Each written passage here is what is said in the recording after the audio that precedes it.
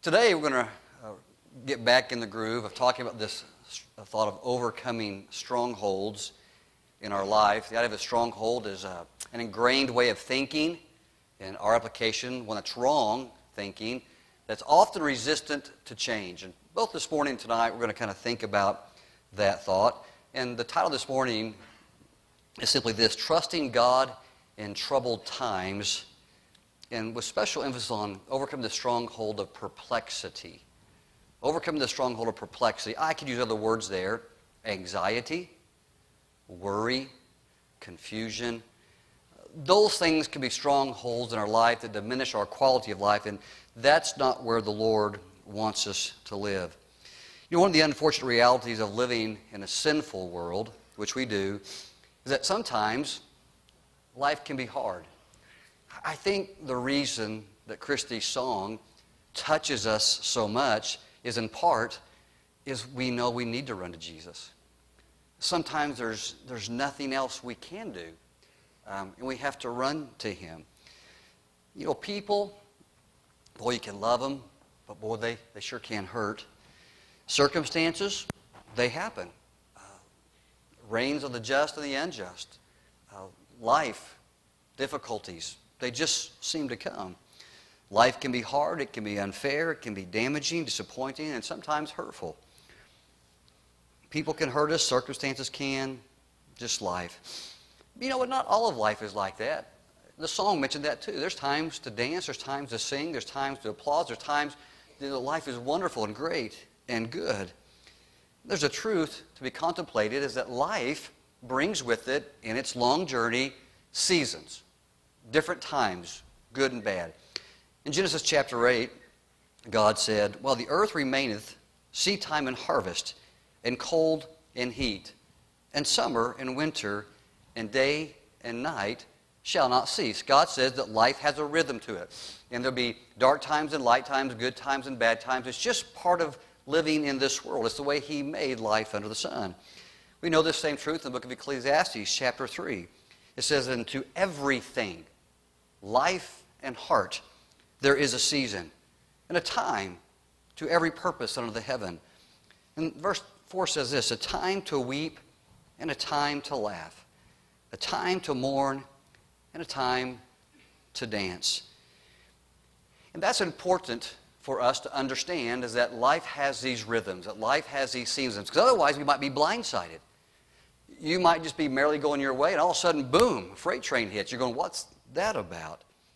A failure to understand can leave us unprepared mentally, emotionally, and spiritually for times when challenges come. We need to be ready to combat the battle of the mind and the heart when difficulty comes. We need to be able to guard our hearts in difficult circumstances so we don't quit, get angry, walk away, and give in to things that can damage both body and mind and heart. I want to ask you, if you would, go ahead and stand with me. We're going to look at the text. And I want us to really contemplate today the stronghold of anxiety, perplexity, and maybe this morning, just in a little way, overcome it if we can. In Philippians chapter 4, a very familiar text, we'll begin our reading in verse number 6 of chapter 4, where the Bible says, "Be careful for nothing, but in everything by prayer and supplication with thanksgiving, let your requests be made known unto God." And look here, "And the peace of God, which passes all understanding, shall keep your hearts and minds through Christ Jesus.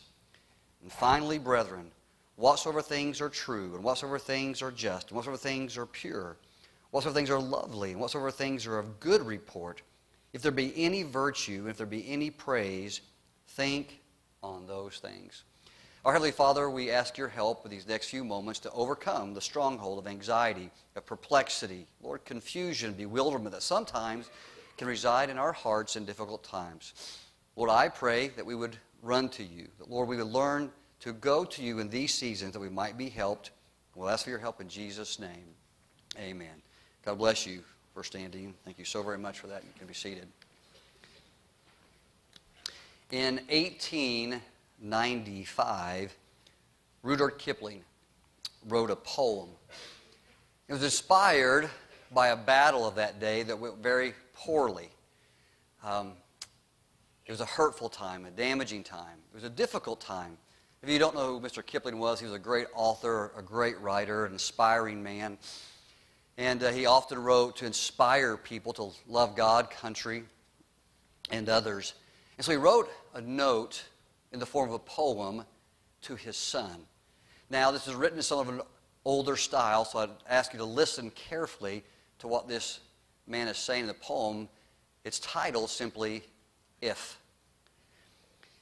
If you can keep your head when all about you are losing theirs and blaming it on you, if you can trust yourself when all men doubt you, but make allowances for their doubting too, if you can wait and not be tired of waiting or being lied about, don't deal in lies, or being hated, don't give way to hating, and yet don't look too good, nor talk too wise.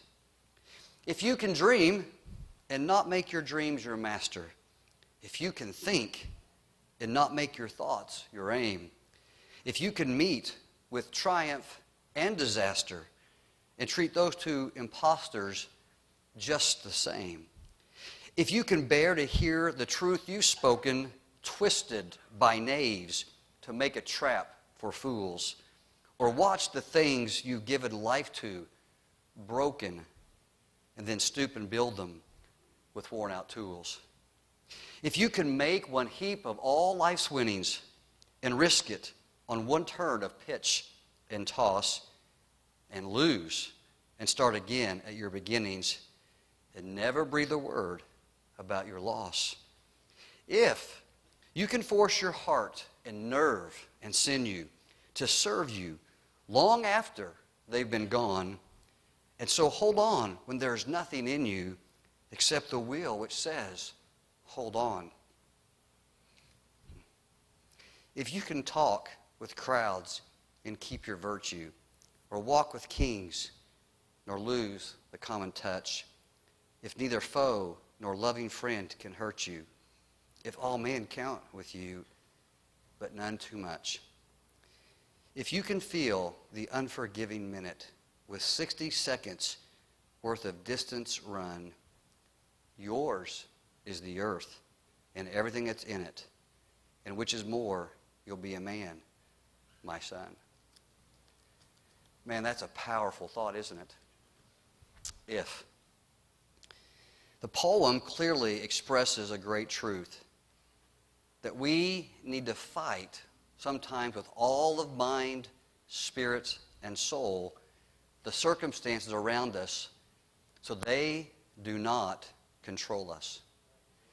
Man, isn't it easy for life to overwhelm, to bewilder, to confuse, for things not to go the way you planned for them to go, and then for those things to dominate heart and mind, to linger, live on, well past the event, to develop a life of their own, and then in time control you. I have a simple question for you this morning. What's controlling your mind? What dominates heart and thought today? Rudyard Kipling says you need to be careful, for if you don't battle these things, you're going to lose in a way that will diminish life. You and I will be better off by not allowing our attitudes and actions to be dictated by the circumstances and negativity of life. Instead, the Word of God teaches temperance of mind, self-control, the guarding of the heart, being responsible to respond properly to the events and people in life, even when it's not good, and sometimes when it is.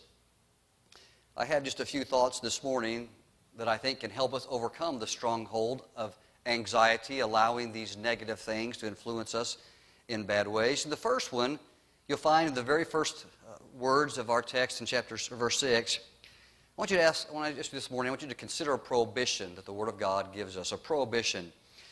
Verse number 6 says, be careful for nothing. It's a prohibition.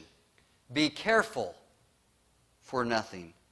The word careful can be used in our vernacular in a variety of ways.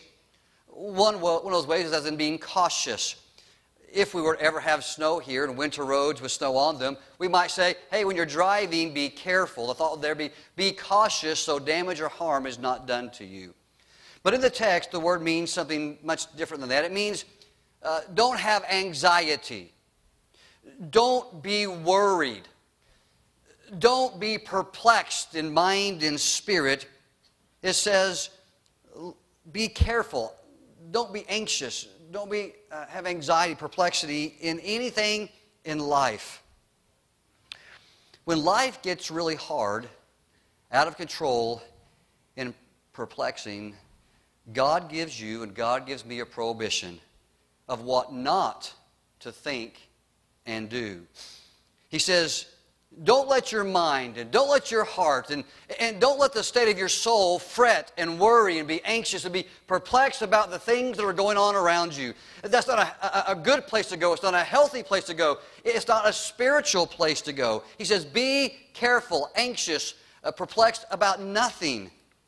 Don't let your mind be controlled by these things.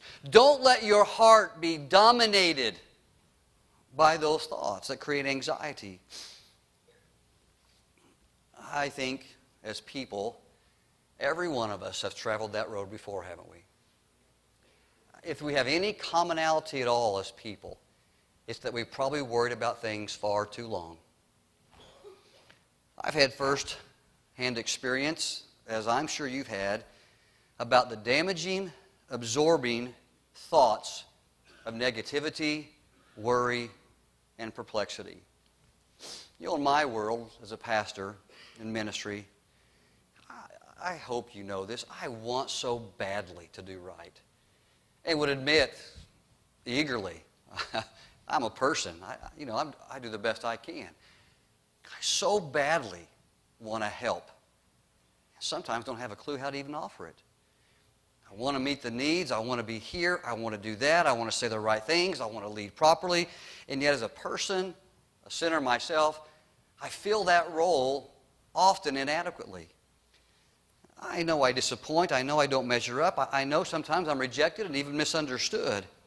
And you know, knowing that can ruin you. I'm telling you, it can ruin you. It can linger in here far too long. When sometimes people you've tried to help don't respond the way you want them to, when you're misunderstood, and then it just all comes back at you. In my world and in yours as well, in ways that, in stories you could tell. Man, that's rough. It's rough. And that can linger. You know, I've let things linger months, maybe years sometimes, and it is not what God wants for any of us. Parents can find themselves totally perplexed by their children. As employees, we do our best not to be rewarded, maybe to be fired, and we stand there perplexed. And now anxiety reigns in our heart. I disappoint. I'm disappointed. I don't measure up, and others don't. I mess up. There's things said about me, things said about you, and it just doesn't really work in our hearts very well. An author, speaking of this prohibition, said this. He said, this prohibition is extensive. The Greek word translated nothing means not even once. No, not at all. It is emphatic. It includes all things we might possibly worry about. There aren't any exemptions or exceptions in this text. The command is simple. Don't worry. That's not an easy thing to do, but since it is commanded by God, we know it must be possible. And we know that it is. I love his illustration here, and I won't retell it. I'm just going to read it instead. He said, when I was taking driver's education back in high school, they taught about steering. I'll never forget what the teacher said, aim high. He pointed out that most new drivers look too close to the hood of the car. He said, if your attention is focused on what's right in front of you, you will miss things that are coming at you. Then he said, you tend to drive where you look. If you look out the window at something, you will tend to start drifting in that direction. Boy, that happened this week in Colorado. I was looking at a herd of deer. There's a big buck there, and I was admiring him as my car was moving oh so closely to the car right next to me, who happened to be Dwight Sines, who was trying to pass me on a very windy road. And he says this, life is that same way. When we are focused on our worries, they grow and take control of our minds.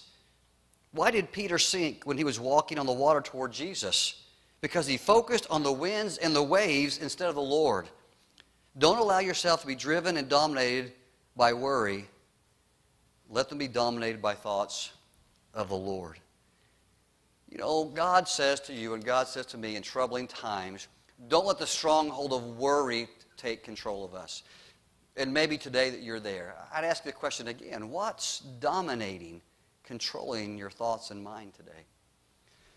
Okay, well, if that's the prohibition, what's the solution? Well, God gives that in the next few verses here. Look here with me in Philippians chapter 6. It says, be careful for nothing, but, he says this instead, in everything,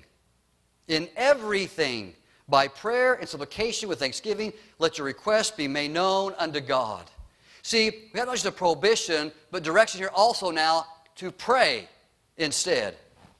But in everything by prayer, he says. Whatever comes your way, I want you to learn to pray. You see, the only way to worry about nothing is to learn to pray about everything. The only way not to worry about things is to pray about them. As Christians, we need to meet every trial, every tribulation, every test, good or bad in life, with prayer. As elementary as that is, we often don't do it. We have a tendency rather to find our own solutions. But I want to say to you, sometimes you can't find the answer for life's perplexities. You can't change someone else's heart. You can't make someone do right. You can't make life the way you want it sometimes. You can't. And so to beat your head against the wall for a solution that does not exist is silly. Silly. So what do? Well, I'll worry. But what good comes of that? Instead, why don't you do what the Bible says? Pray. There's power in a prayer. You know, if we don't pray, we're going to find our own solutions that won't work. We might run away. We might quit. We might freeze up. We might grow despondent and dark. We might become bitter. And that's why the Bible, I think, says in part in 1 Thessalonians 5:17, pray without ceasing. In other words, pray about everything. See, when we pray about everything, when we pray without ceasing, it does two things. Number one, it's productive. It's productive. You're talking to the Creator. You are speaking at the throne of the King of Kings and Lord of Lords, the Master of everything, Almighty God. And my friend, if He chooses not to change it, it's not going to be changed. But why would we not go to Him first and often with the things that concern our hearts? It's productive, and secondly, it's protective. See, when we don't go to God, then we stew on our worries. We worry of our worries. We fret. We're anxiety. We have anxiety. We're perplexed. And those things become strongholds in our life, and we live there. And sometimes we die there. And life becomes being controlled by those things. And our disposition, our demeanor, our attitude, our outlook of life is now dominated by the stronghold of worry. It's a terrible, terrible place to be. We will be better off in every way if we would learn to pour out our hearts before God in all the issues of life. Please listen. Griping, complaining, venting, and getting things off our chest never makes things better. Being frustrated and perplexed, bitter, mad, and angry do not usually make a bad situation any better. When we entertain these thoughts, they become strongholds. They dominate, they control, they become prisons for our thinking and lives. They diminish our quality of life. And look here, those thoughts that reside there now diminish our life in a far greater way than the action or activity outside of us ever could. Does that make sense?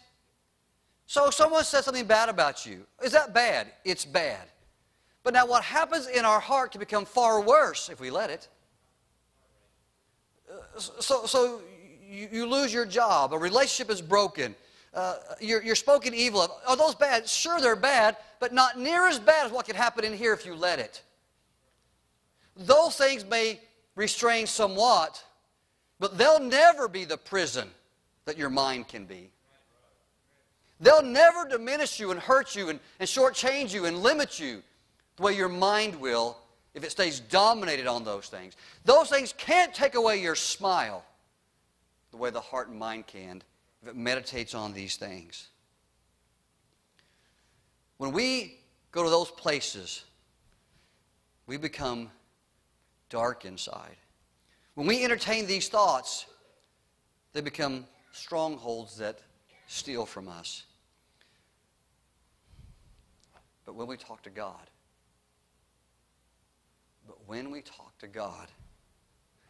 and when you and I learn to pour our hearts to Him, then things have the possibility and potential to change. Anybody here want anything in your life to change? I mean, just think about it. Anybody here, anybody in this room, is there anything in your life that you want to see changed? I want to ask you something. For all the griping, complaining, worrying, nagging, perplexity, confusion, discouragement you feel, how much has it changed? So why in the world would people who have access to an almighty God not go to Him? What is it about us that is so prone and bent to discovering solutions that do not exist outside of God? If you want things to change, or have the hope of change,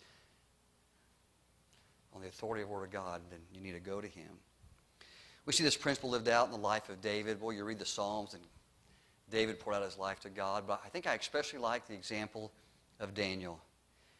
Here was a man who was able to peacefully sleep through a night in the lion's den.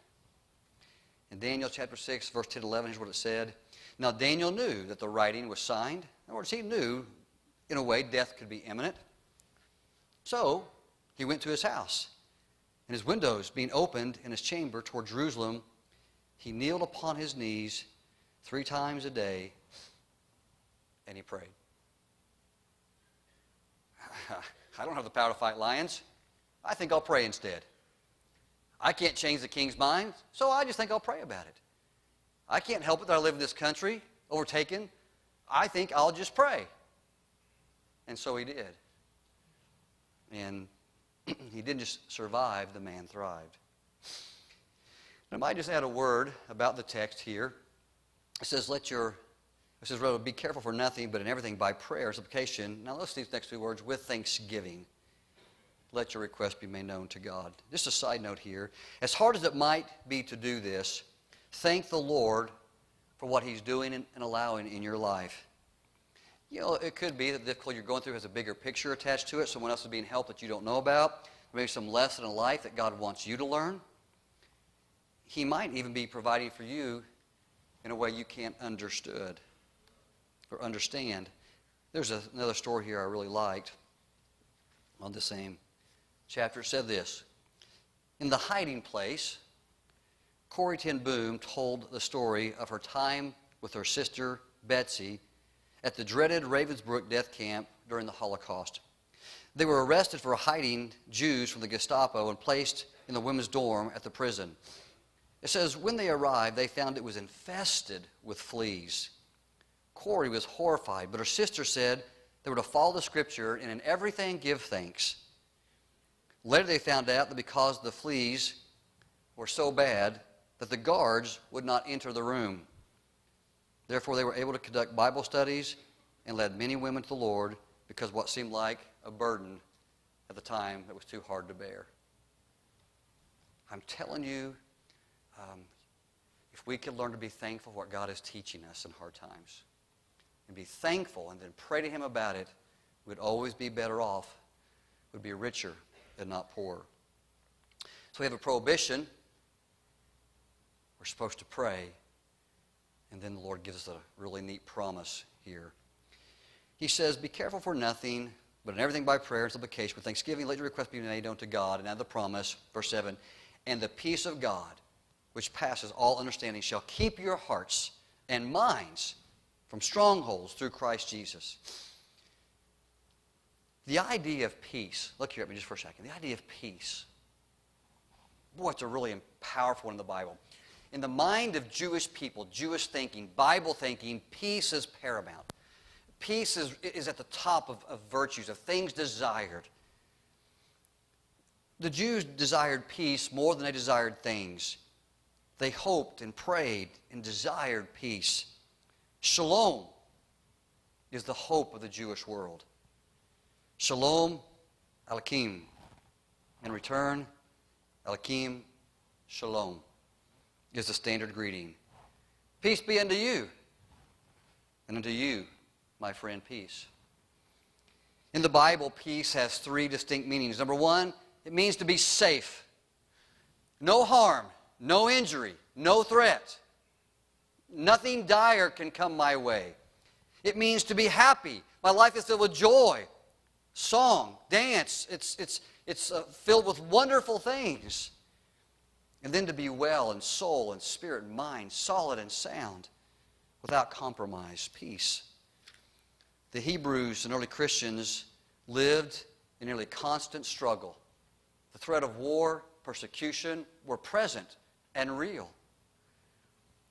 Their minds and hearts would have been destroyed if not for asking God, in the midst of all that, for peace. That's what Isaiah said. Thou wilt keep him in perfect peace, whose mind is stayed on thee, because he trusteth in thee. You see, the opposite of peace is worry. Worry takes us from God, but peace takes us to him. It's a gift from God. Anxiety, worry is a tool of the devil to diminish our life and to distance us from God. That's why God says, be careful for nothing. It's not productive. It won't help you. But coming to me will.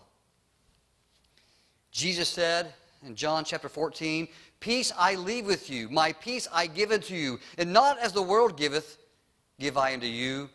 He said, let not your heart be troubled. He says, neither let it be afraid. When Paul said our text, the Philippians, peace will keep your hearts and minds. The word keep there meant the idea of garrison, fortress, fortitude, a wall that could not be penetrated by any of the events of life. Worry, if it gets into our hearts, can grow, control, dominate, diminish, and in time destroy heart and spirit. So as Christians, we're prohibited from even allowing it to enter into our minds and hearts. Don't give place to the devil through worry, anxiety, and perplexity. It accomplishes nothing but harm. And then finally, there's a purpose for all this, because God wants to guard our mind and thinking. Look with me here in verse number 8. He says, then finally, brethren, whatsoever things are true. And he goes to this great list. At the end he says, now think, remember this is the battle for the mind, strongholds. Think on these things. You and I are to protect our hearts and minds from bad thoughts, imprisoning strongholds, and diminished life by allowing our thoughts to dwell on worry, bad things, anxiety, past experiences, negativity, the hurts and issues of life. By praying and pouring our hearts out to God, listen, things can change in your life. Things can improve. And instead of fears and concerns, here's what God says. You pray, and then you learn to look for the good things in life. Because I want to tell you, for all of us, there are some. You're looking at me, aren't you, today?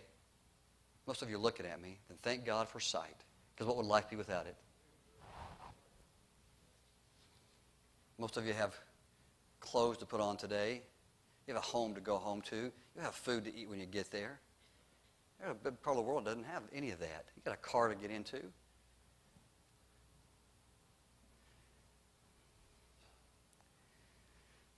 Instead of fears and concerns, think of the good in your life, what the Lord has done for you. the blessings that no doubt abound if you'll discover them. Look at the potential for the future. Stop looking in the past. Ask God for lessons about the present. Learn to replace evil thoughts with good thoughts. Control the mind. Cast down fears. Cast down worry. Cast down imaginations. Bring all these things into captivity. 2 Corinthians 10.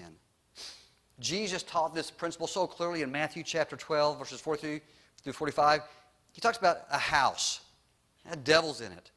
He said, now you sweep it clean, but don't leave it that way. Can I say this? A great principle. You and I are not just to avoid evil in life, and not just avoid evil thoughts, because it says if you just avoid evil, he said in time it'll come back sevenfold. So what's our strategy? Replace it with good. Fill the house and fill the chamber, fill the mind, and fill the heart with good thoughts, Jesus is saying to the Apostle Paul. Whatever's good, would you please get your mind on that? Whatever's thankworthy, praiseworthy, good, happy, wholesome, pure, then you start putting your mind on those things. Don't let a stronghold of bitterness, anxiety, worry, confusion, perplexity get in there and grow. It's not what I want for you as a child of God. You guide your thoughts. You guide your heart. You direct your emotions. And these things will change your perspective and allow God's blessings and peace to come. So I'm going to ask you the question again, and for the last time today. What's in your heart and mind today? What are you worried about? What are you concerned about today? I'm not saying you shouldn't be concerned. I'm just saying, what are you doing with the thoughts? You're worried about your job? Okay? So you're worried about it. Let's pray about it today. Pray about it. And then thank God for what you have had and what you might have. You got a relationship problem? Okay? You're probably worried about it long enough. Let's pray about it. You got a parent problem, you got a child problem. You can worry if you want to. Not very productive. Not very protective. So why wouldn't you talk to God about it? Why wouldn't you ask Him for His help? And then I imagine you could find something to thank Him for. I'm just telling you, it's easy to allow the stronghold of perplexity to get a foothold in here. It's just going to hurt you. I want to do this Sunday morning, whatever. It's formal. People don't move. You don't have to if you don't want to. But I'm going to tell you, it's a great time, as Christy said, to come to Jesus. If there's something, anything of heart that you haven't committed to Him that's perplexing you, that you're worrying about today, why wouldn't you simply obey the Scripture and pray? Can I ask you to stand with me this morning? Our Heavenly Father, thank you so much for your guidance here. Lord, it's very simple but quite profound. And Lord, I pray that today, that Lord, as the saints here have gathered, Lord, we would understand there's seasons of life and sometimes hard and bad. And Lord, we're negligent to pray as we should. And so, Lord, today, teach us to pray. Lord, I pray today people would pour out their hearts to you. And Lord, they'd find something to praise you for. And that, Lord, we would not allow the stronghold of perplexity, confusion, discouragement, anxiety, and worry to reign in our hearts. Lord, we'd be much better off being controlled by the Spirit of God. And so, Lord, if you'd speak to us, I pray people would come and deal with you. I want to ask your heads to remain bowed just for a moment. We've had many people come. If you need to come, I want to invite you to come right now as well. Would you come? Would you commit the things you're thinking about to the Lord? Don't allow them to linger there in a negative way, a bad way, in a fruitless way. But bring them to Jesus today. Invite the peace of God into your heart. Allow for the provision of God in your life. If you need to, I invite you to come pray.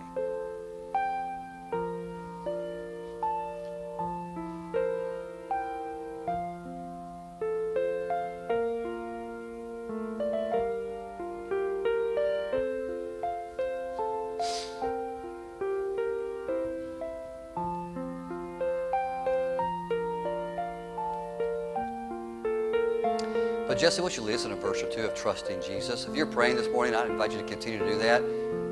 But if you've done business with the Lord and you got able to sing, let's just sing us a prayer today, trusting Jesus.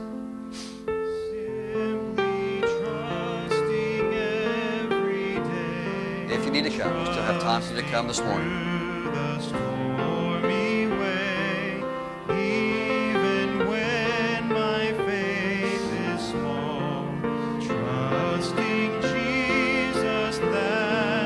Come. We still have time for you to come this morning. Would you come?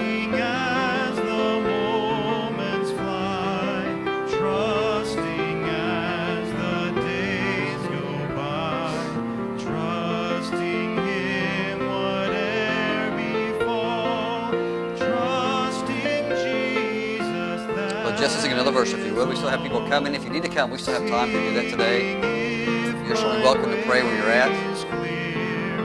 Let's go to the Lord today.